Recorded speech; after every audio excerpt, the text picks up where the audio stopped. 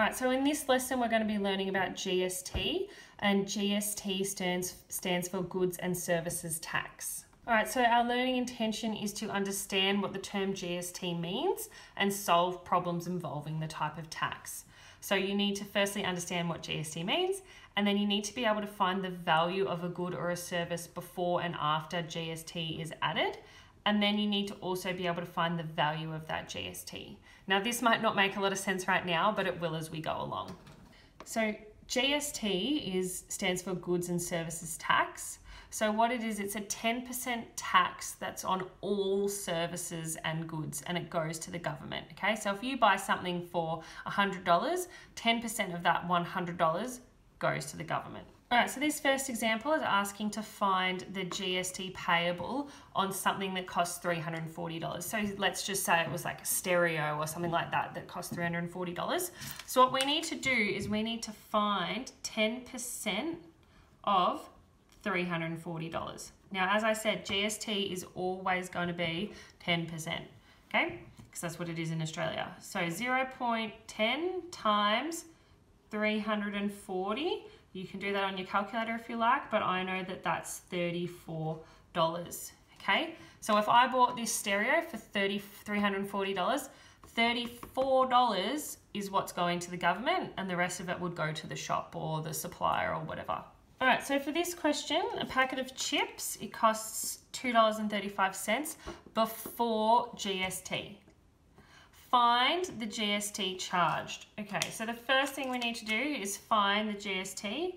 So to do that, it's 10% of $2.35, which is 0.10 times 235.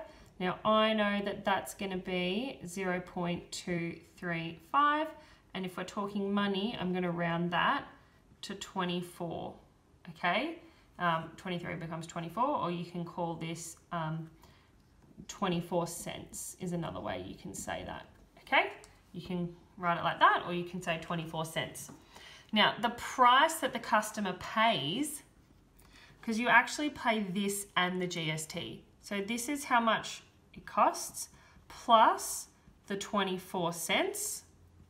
So this and this together is going to be $2.59.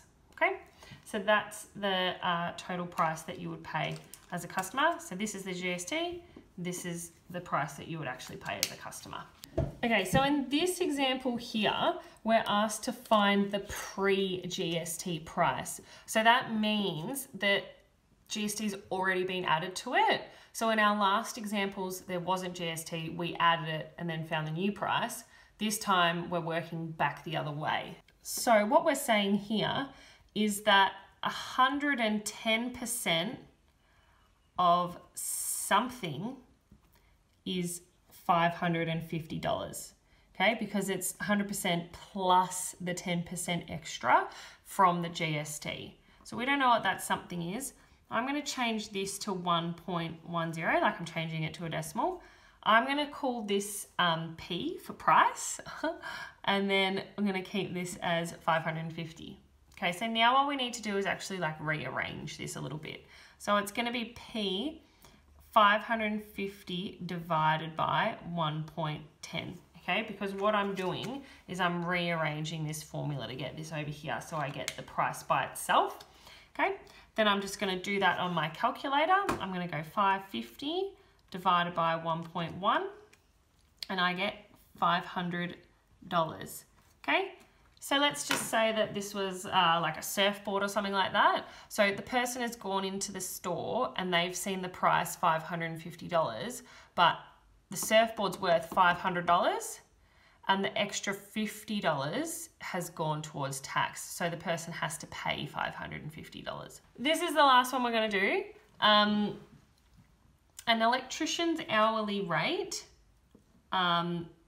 includes GST.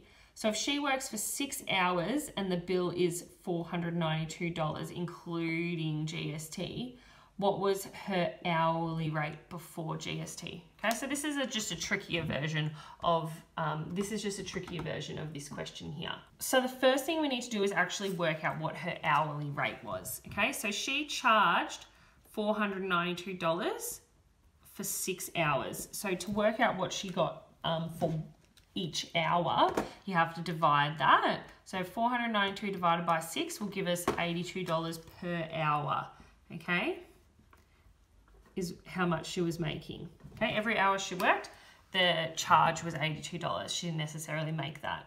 Now that was including GST. So she doesn't get all of that $82. 10% of that has to go to the government. What we need to do is 110% of something will give us $82. Okay, just like this one. We don't know what the original starting price was. Okay, so I'm going to change this to 1.1 times, I'm going to call it price, is 82. So then I'm going to rearrange it.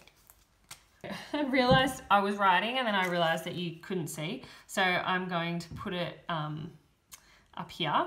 It's going to go up here. So we've got, I'm just going to rewrite that, times P equals 82.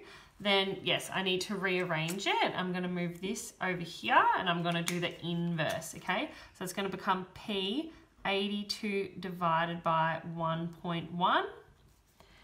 And 82 divided by 1.1 is going to be $74.55. Okay, so this electrician, every hour, she's actually taking home $74.55, and the rest of that money is going towards tax, okay? So if we think back to our learning intention and success criteria, it was to be able to add tax onto items and to figure out what something cost before the tax was added. So if you can do both of those things, then you've met today's success criteria.